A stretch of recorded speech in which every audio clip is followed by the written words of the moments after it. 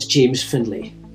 I am Senior Elder of Cullen and Deskford Parish Church, and I love showing visitors round this gem of a building, Cullen Kirk. Today you are being treated to a bird's eye view of the Kirk, courtesy of John Smith of Portnocky, who was operating his drone, equipped with a suitable camera. The first question I am often asked as I begin to show visitors around the church is, why is the church so far from the town of Cullen, which is almost 3/4 of a mile distant? The answer, of course, is that the town of Cullen used to be right here with Kirk at its centre. All that remains of the old town of Cullen are the site of the church, the graveyard and the market cross, which now stands in the square of the new town of Cullen. Old Cullen was virtually a one-street town, with its street running roughly 400 yards in the direction of the lint mill to the south and 400 yards towards the Castle Hill to the north. It was the Earl of Seafield who caused the old town of Cullen to be demolished and its inhabitants moved to the new town in the period 1820 to 1830. Why did he do this?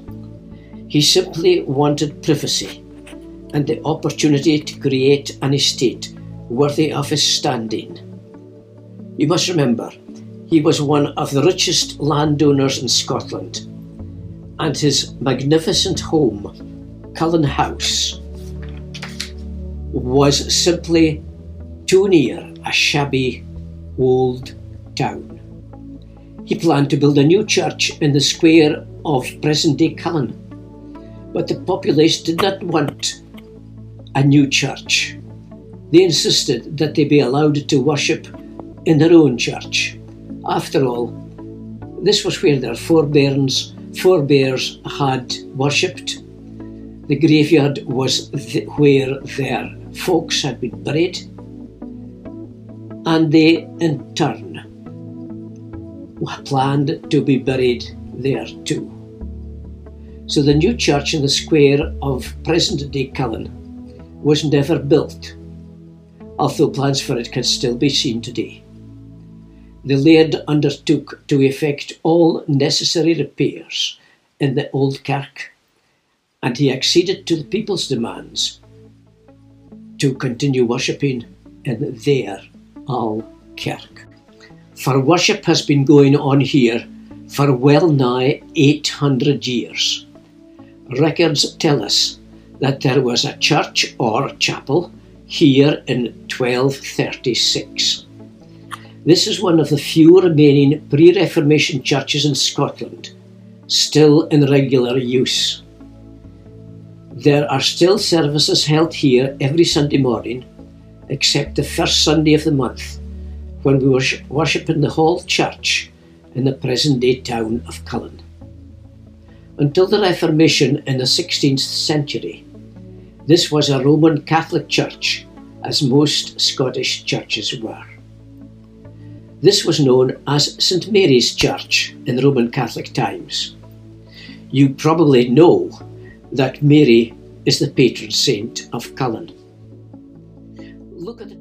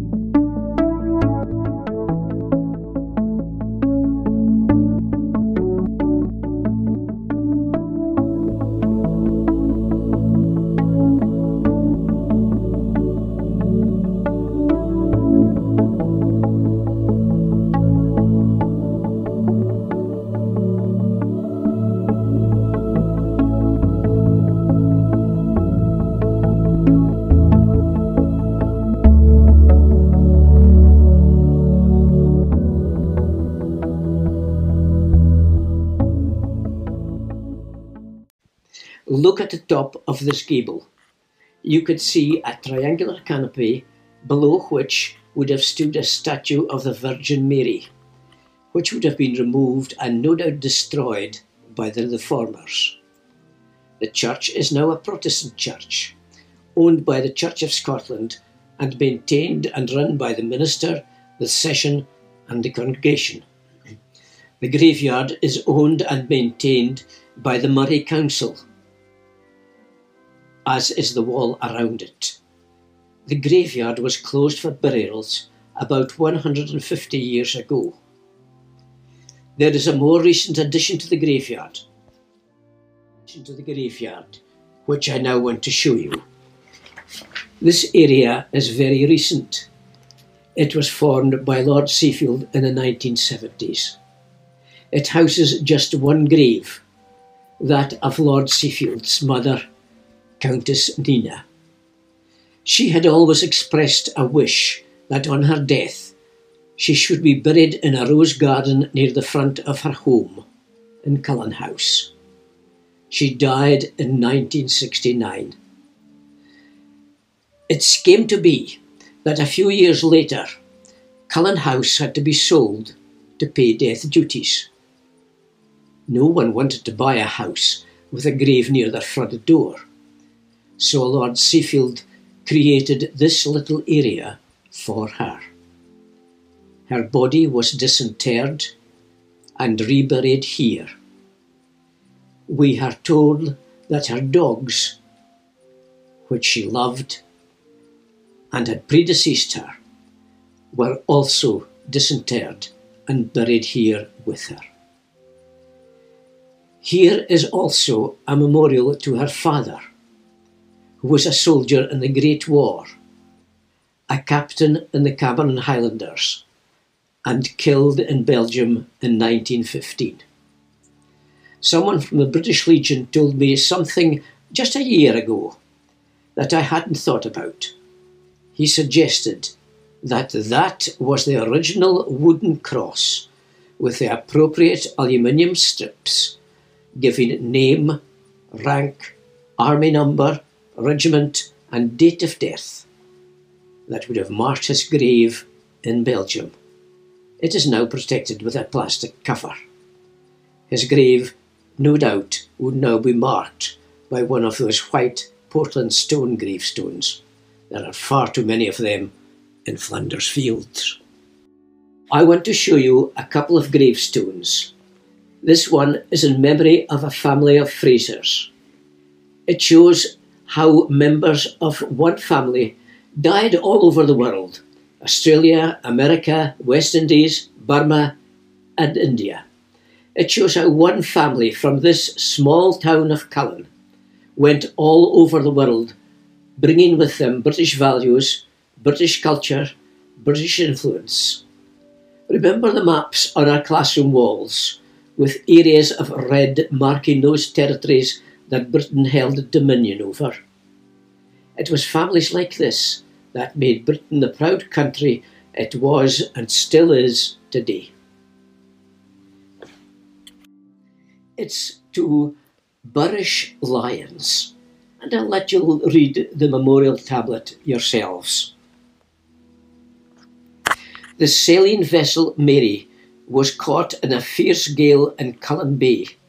Driven onto the rocks in the Scar Nose, everyone on board perished.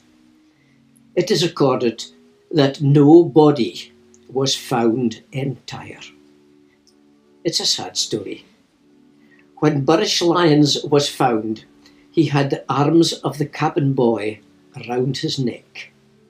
He had obviously been trying to save him. We can just hear him say, "Jump on my back, we'll be all right."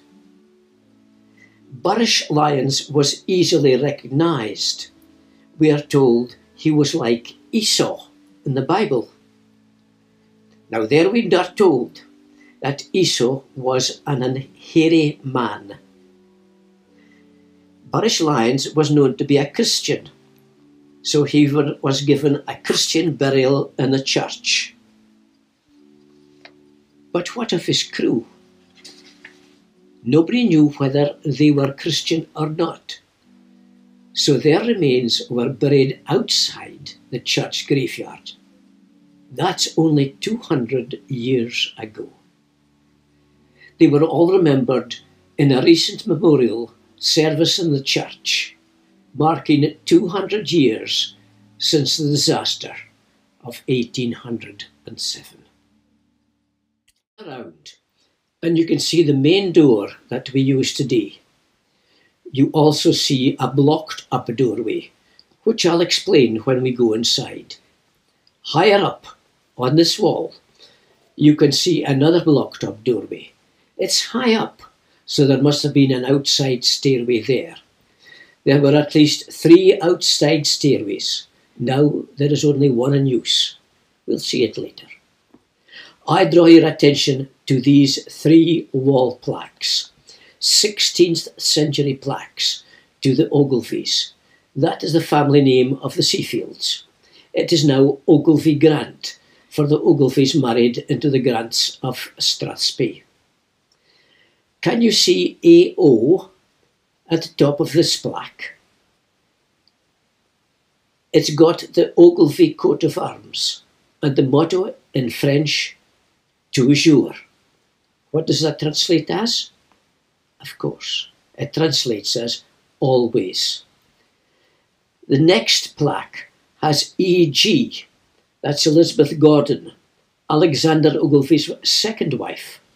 Her coat of arms and the Gordon motto, Latin this time, Laus Deo, praise God. The third one is I.O.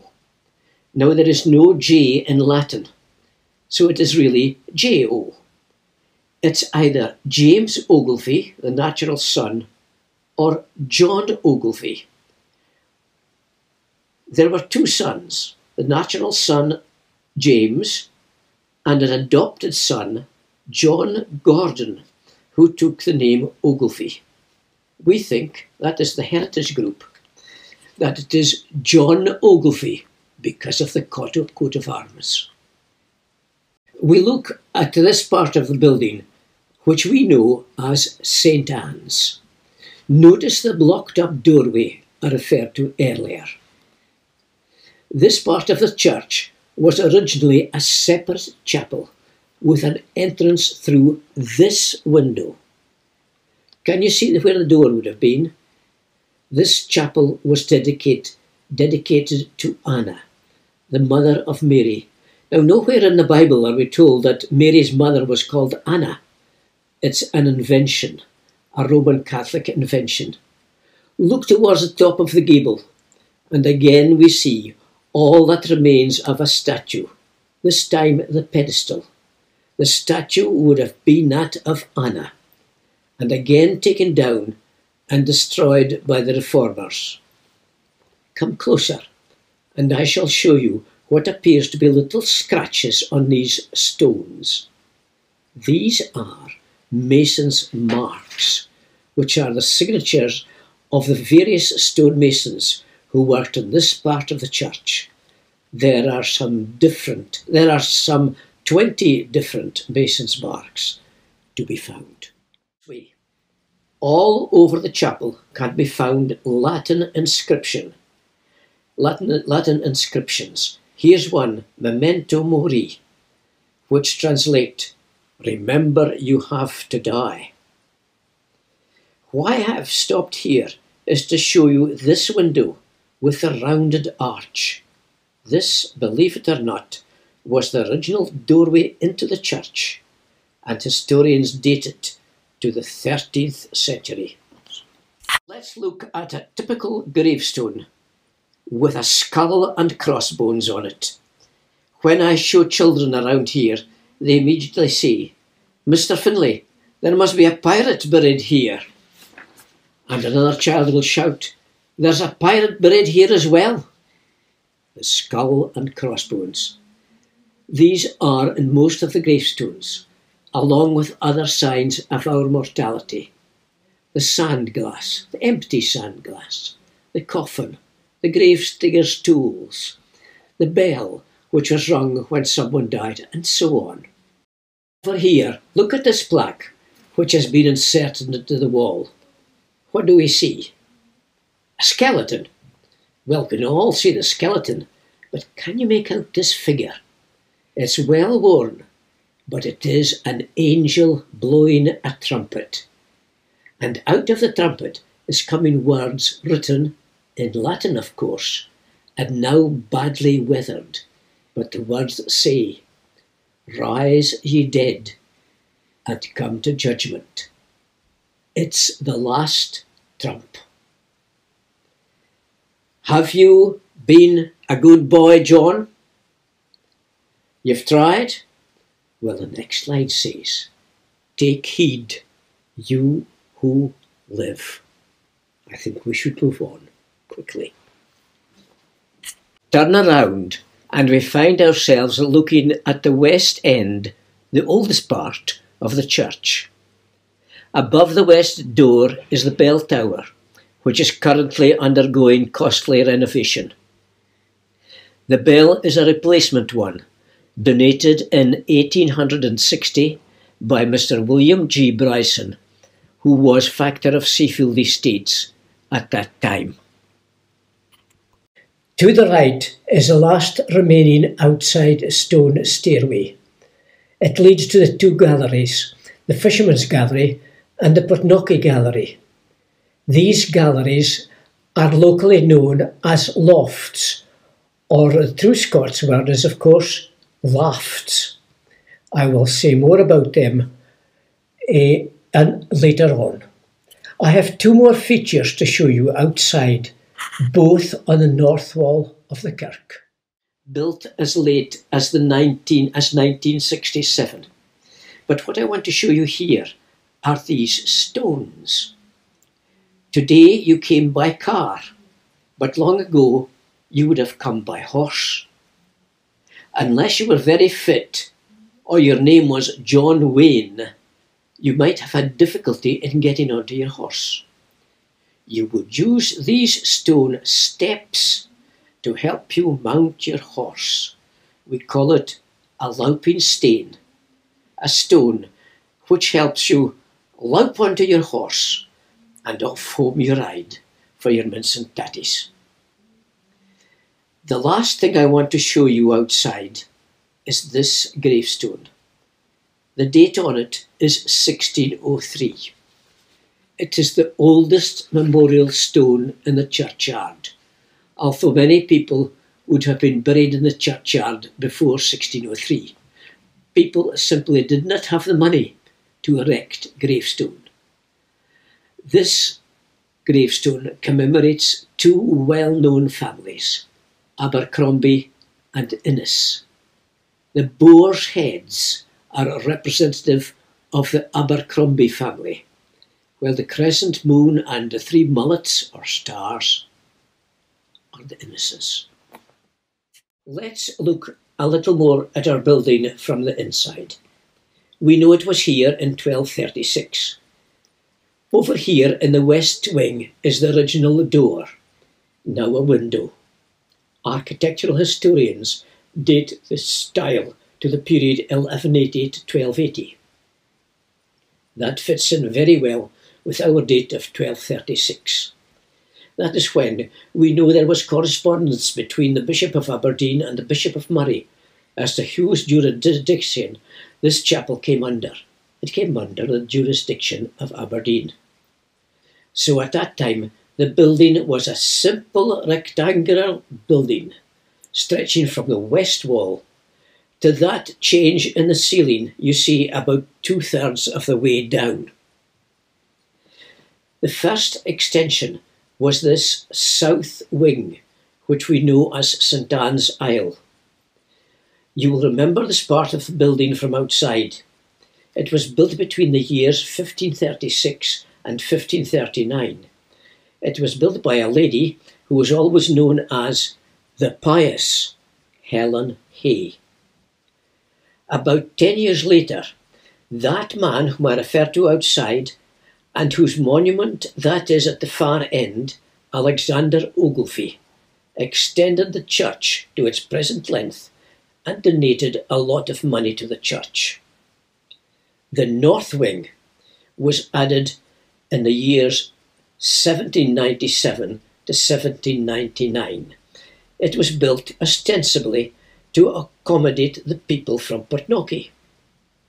You will probably know that Portnocky had been founded by fishermen from Cullen, looking for a deep water harbour. The harbour at Cullen is tidal. There was no church in Portnocky, so the people who settled there had to walk across to the links to their church in Cullen. They often arrived to find there was no room for them. That is why this wing, which is referred to as the Portnocky wing, was built. The gallery or loft was also added and joined up with the existing adjacent gallery, which is where the fishermen tended to sit. So it is called the Fisherman's Loft. The Portnocky Loft is also whimsically known as the Believer's Loft. That needs a little explanation. The pulpit wasn't always where it is today. It was for a time opposite the Lairds Loft. It meant that the people in the Portnocky Loft could not see the minister, only hear him. You know the story in the Bible of the doubting Thomas, who would not believe in the risen Christ until he had seen him.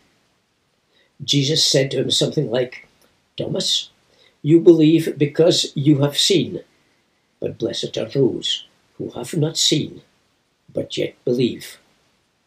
So it was with the people in the Putnockie loft.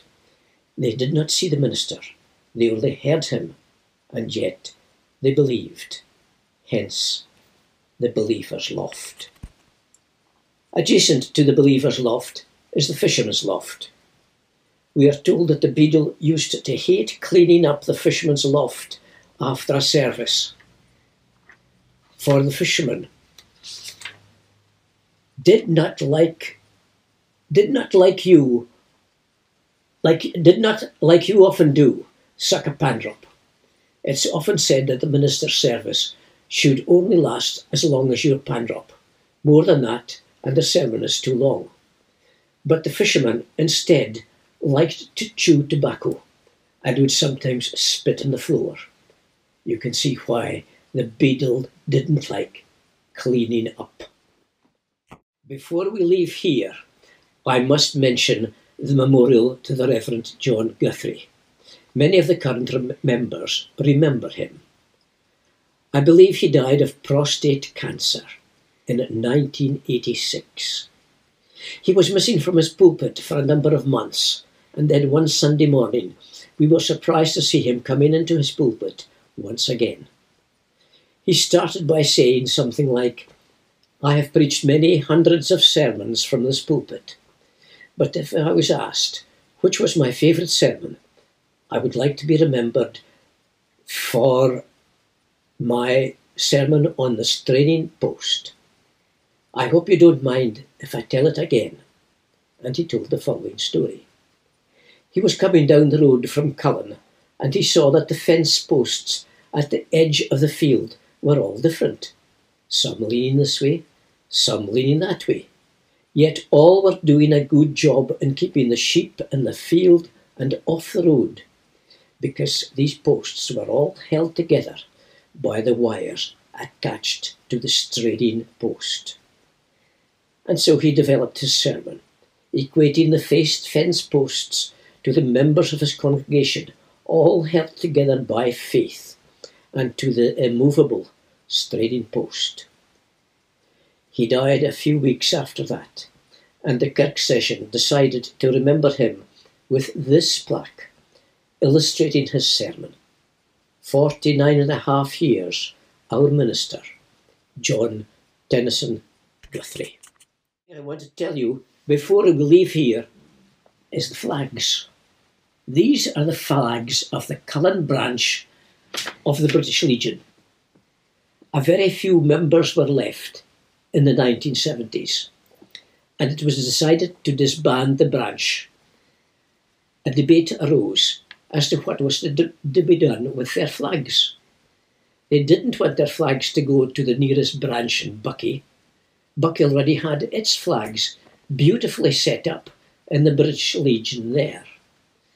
The Cullen lads said that our flags may well end up in a broom cupboard in Buckie. So they asked John Guthrie if he would accept the flags into the safekeeping of the church. So the small company marched to church, their flags flying for the last time one Sunday morning, and the Reverend John Guthrie received them into the care of the church. Far better there than in a broom cupboard in Buckie. We are now going to move into St Anne's Isle, built between the years 1536 and 1539 by the pious Helen Hay. Notice above the 4-light window an inscription in Latin telling us about Helen Hay and asking us always to pray for her and her bairns. Above the alcove is another Latin inscription telling us about her grandfather. On the pillar is yet another Latin inscription, the beginning and the end of which have been erased. The sarcophagus and effigy were removed in 1792 by the Earl of Fife to his mausoleum in the grounds of his local mansion, Duff House, near Banff. That would never have been allowed today, but permission was given by the Earl of Seafield, perhaps because his sister was married to the Earl of Fife. John Duff, whose effigy this is a genuine ancestor of the Earl of Fife, whose name is Duff. Notice the inscription on the sarcophagus. It reads, John Duff of Maldavet and Baldavie died, that's obit, 2nd of July, 1404. Look more closely at the inscription and the date. It is clear that the date is by a different hand. The 1404 is a fraud. I'll explain later. This alcove was known to us in Cullen as the empty alcove. How was the effigy and sarcophagus returned to Cullen? In the 1960s, the Reverend John Guthrie realised that Duff House no longer belonged to the Duffs, so he petitioned that the sarcophagus and effigy be returned to their proper place in Cullen Church. This was granted, and so every Saturday for many months he and Mr. Peter Hardy, the Cullen headmaster, went to Banff and tried to chip out these items. They made little headway. It so happened that the Countess of Seafield had a London architect installing a statue of her mother and father in St Anne's Isle. He became interested in Mr. Guthrie's project, and he persuaded the Countess to send her estate's masons to take out the sarcophagus and effigy and return them to Cullen. In no time at all, they succeeded in removing and returning these objects to their rightful place. They also brought back that huge memorial stone, which had also been removed to Duff House. They could not get it inside, so they propped it up against an outside wall, and there it remained until the Kirk session decided as their Millennium Project to have it brought inside. Historic Scotland would not allow it to be put back in its original place on the floor of St Anne's Isle in front of the sarcophagus, so it had to be placed against this north wall. Why had the Earl of Fife altered the date to 1404? Why had he put the same writing and date on the large memorial stone, which wasn't even a memorial to his ancestor, but the historian Mr. Cramond could prove it was a memorial to Alexander Innes, a local laird? Simply to extend his lineage. We believe the correct date to be 1539, not 1404. Look again at the writing on the pillar, two parts of which have been excised. The first missing part is simply pray for. But the last part was excised because we believe it contained the date 1539. This date was recorded by the minister of the time. The date had to be removed, otherwise the Earl of Fife's fraud would not have survived. What's the saying? You take a long spoon to sup with a fifer. Look at that beautiful mosaic behind the pulpit.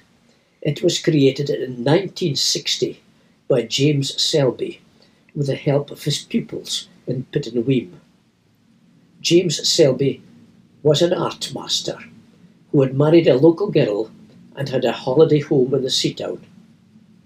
Before he put the mosaic there was an empty space with a lantern overhanging, and he suggested he could enhance that part of the wall, and enhance it he did. Some of the congregation did not like the idea. They thought it would be too bright, too reminiscent of Roman Catholic days, so Mr. Guthrie had it unveiled on a local holiday weekend so that few objectors would be present. I think it is a lovely work of art. The Christian symbols underneath are worth noting. They are the Greek letter A, alpha, the beginning, O, omega, the end, while the X is our CH, and the letter P is our letter R. So it reads, Christ, the beginning and the end. There is our organ, with the 17th century ladles used today for the collection of offerings. The organ was presented by Hugh Thorburn Wilson, who came from Tocheneal, and he rose to become Governor of the Bank of Melbourne in Australia. He sent his wife and adopted daughter home to Scotland on holiday, and sadly their passenger ship, the SS Waratah, foundered off the coast of South Africa, and all aboard perished. Wilson gifted the organ to the church in memory of his wife and daughter. The plaque in the organ pipes tells us this, and the date 1914. We now move into the east aisle, where there are several memorial plaques to various members of the Ogilvie family. The largest is in memory of the best known of the Ogilvies. James Ogilvie was the Lord Chancellor of Scotland at the time of the Union of Parliaments with England in 1707. When he signed the Act of Union, he said, "There's the end of an auld sang." But it wasn't, was it? Because when Scotland got its devolved Parliament a few years ago, his words were quoted. It had not been the end of an auld sang. Whether you are a Unionist or a Scottish nationalist, make no mistake, this man was a very powerful figure in his time, and he had a great influence on the political development of Scotland. Interestingly, the Earl tried to overturn the Act of Union in the House of Lords when he realised that Scottish traders were not getting the deal they had been promised. He failed by only 4 proxy votes. We are now looking at the Laird's loft across the aisle.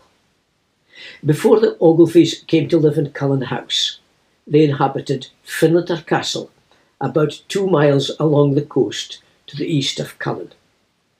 Scottish kings encouraged their nobles to build castles along the Scottish coast. They were there as a first line of defence against invaders from the sea, such as the Vikings. But by 1600, there was no threat from the sea, and anyway, you would not have liked to live in such a cold and draughty place as Finlater Castle, which was also in need of a lot of maintenance. The Ogilvies looked for a better place in which to live, and they settled in Cullen and began to build Cullen House in March 1600. And here we have the laird of the time, Sir Walter Ogilvie, setting up his loft in the kirk in 1602. In one of the roundels, you can see the entwined initials of Sir Walter Ogilvie and his wife, Lady Mary Douglas. There's his crest, his coat of arms, and there's his wife's coat of arms, the Douglas coat of arms with the hearts. You all know how the Black Douglas, the great friend of Robert Bruce, tried to take Robert the Bruce's heart to Jerusalem. That's how hearts came to be in the Douglas coat of arms. The loft is supported by 4 plain wooden pillars. Onto them have been stuck the ends of pews originally from St. Anne's Isle. 12 of them have been retained and stuck on these wooden pillars of the Laird's loft. There's none on the far side. I don't know where the rest are. Perhaps they were simply destroyed or they may be in some dusty corner of an antique shop. But isn't it good that these examples were retained? We can see that these would have come from the seats or desks, as they were called, owned by wealthy families. You can see one comes from the desk of the Abercrombies. You know that by the three boars' heads. There's initials on this one, and this one with the crescent moon and 3 stars belonged to the Innes family. Some designs are very old. Look at this bird, to do with the resurrection, no doubt. There is also the green man, a pagan sign of fertility, but now a sign of new life. Look at these. A snip, the door opens, lift up the seat, go in, and you are inside your private pew. This is a box pew. It is a special name, a pumphil. P-U-M-F-I-L. A pumphil is an old Scottish name for a box pew or a temporary sheep enclosure. They are hardly ever used now. They are but a curiosity. The only time they would be used would be if there is a big funeral and we are short of accommodation. Let's move further back and look at this impressive monument. It is the tomb of Alexander Ogilvie and refers to him and his wife Elizabeth Gordon. You will remember seeing their 16th century coat of arms on the wall outside. This is the man who extended the church to its present length in the 1550s. He put so much money into the church that he was principally responsible for creating it a collegiate church, that is, a church with a college attached.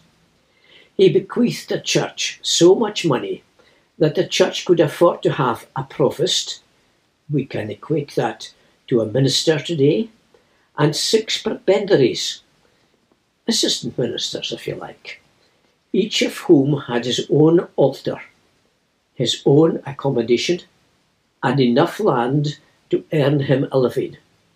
So a small church like this had 7 altars. The main altar would have been below the window, and it would have been the provost's one. But dotted around the church were 6 other altars, at which each prebendary said prayers for his patrons every morning, noon and night. Just think of the colour. Think of the processions in those Roman Catholic days. Compare that with today, when the church is used just 1 hour a week without any of the pomp, ceremony or colour that would have prevailed in the 16th century when this was still a Roman Catholic church. It is difficult to grasp what actually was happening in this little church right in the middle of the old town of Cullen. Now jump forward a couple of 100 years. We are now in the 1740s and there's a rebel army in full retreat. What am I talking about? Of course, I'm talking about Prince Charlie and his Jacobites. The rebels were not welcomed by the Seafields, who were Hanoverian supporters. But Prince Charlie's soldiers stayed a few days in Cullen on their way to bloody defeat at Culloden. Before they left Cullen, we are told that they plundered Cullen House. After Prince Charlie's forces left Cullen, along came the Duke of Cumberland. He was welcomed by the Seafields and allowed to stable some of his horses inside this church. Remember, in those days, there would have been no pews, only an earthen floor. If you wanted a seat and could not afford a desk, you had to bring your own stool. Cumberland's horses were tethered to these pinnacles on this grand monument, and some were broken. The Reverend John Guthrie used to invite visitors to try and discern which were the old 16th century ones and which were the 18th century replacements. He could tell. There's a bridge on the other side of Cullen House, which locals know today as Charlie's Briggy, Prince Charlie's Bridge. The story is that Prince Charlie's soldiers sharpened their swords on the parapets of that bridge before they moved off to Culloden. Beside Alexander Ogilvie's grand monument is this Ombre, or Sacrament House, a relic of Roman Catholic days. You can clearly see where the hinges and the slot would have been. There would have been a red curtain over the door, inside which the priest would have kept the sacrament vessels. The altar would have been below the window, and there the priest would have conducted the communion services. Where our main entrance is would have been the piscina. There the priest would have washed the sacred vessels after administering the communion rites. Above the sacrament house can be seen two angels holding a monstrance, and the Latin writing reads, "He that eateth of my flesh and drinketh of my blood shall live for ever." It is surprising that the Sacrament House, an RC feature, survived the Reformation, but the story is that for many years it had been hidden by one of the many monuments in the church. It was only when one of these monuments was moved during a reorganisation that the Ombre was revealed. And I must tell you a little more history. I told you that the houses in the old town were very poor and shabby. No wonder. Cullen was a very, very old town. The Romans knew of it. The Vikings knew of it. You have all heard of the Battle of the Bods, which was one of the last battles against the Vikings along our coast. The Vikings were defeated in the Battle of Bods in 961. The Scottish king Indulf was killed, as were the three leaders or kings of the Vikings. You know the Three Kings Rocks in Cullen Beach? It is said that under each rock is buried one of the Viking kings. If you believe that, you will believe anything. But it is a lovely story. King William the Lion in the 12th century created Cullen a royal borough. Cullen was not a rich place, it was anything but. It was a strategic place on the main route from Aberdeen to Inverness. Early Scottish kings, such as the Alexanders, came to Cullen, for it was a great hunting place, with the forest of Boyne on one side and the forest of Ingy on the other. They hunted deer, foxes, wild boars, wolves, and of course they came north, simply to show themselves to the people and remind them who was their king. One of the kings who came here and was not liked was Edward I of England, because he tried to subjugate the Scots. What did our history books call him? The Hammer of the Scots. It was his son, Edward II, who fought at Bannockburn and was sent homeward to think again. But Edward I burned Cullen in 1296 and again in 1303, as did the Marquis of Montrose in the 17th century. Mary, Queen of Scots, stopped at Cullen on her way to Finlater Castle in 1562. The last king to visit Cullen was Edward VII, and he too was impressed by this church. But the king with whom the church has the best known connection is Robert the Bruce. His wife, his second wife, Elizabeth de Burgh, died while staying in Cullen in October 1327. Being a queen, she had to be buried where all Scottish kings and queens of that time were buried, Dunfermline Abbey, a long way to go in 1327 to preserve a corpse. and so her interiores partes were removed and buried here in this church.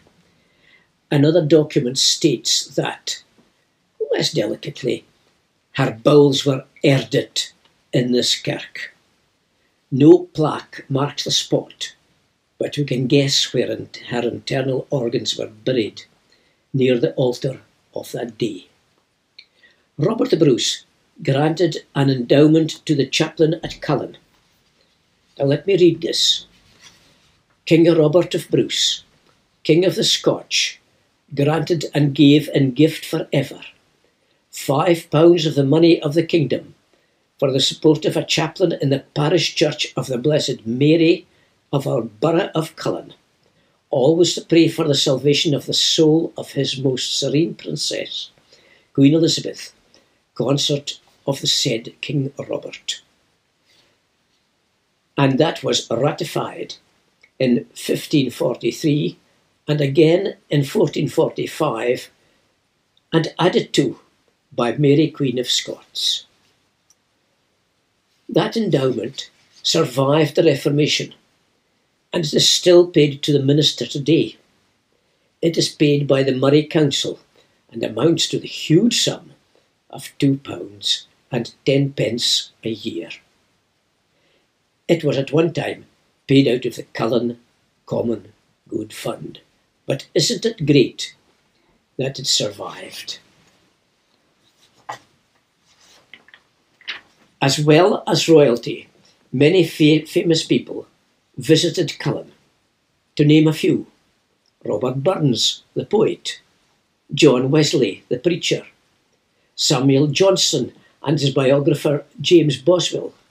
It was Johnson who refused to eat his breakfast of fish, and it was he who caused the blinds of his carriage to be drawn, so that as he rode through Cullen, he would not have to look on the shabby main town or its inhabitants.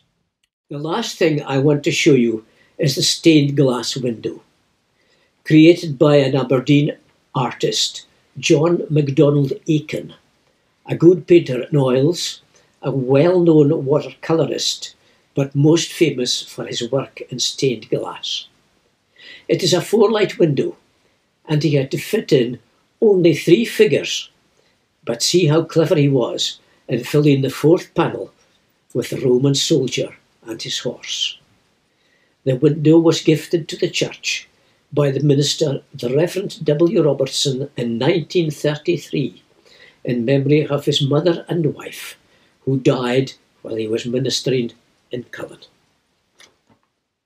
That ends my talk, and I hope I have given you an insight into the fascinating history of this magnificent building, Cullen Kirk.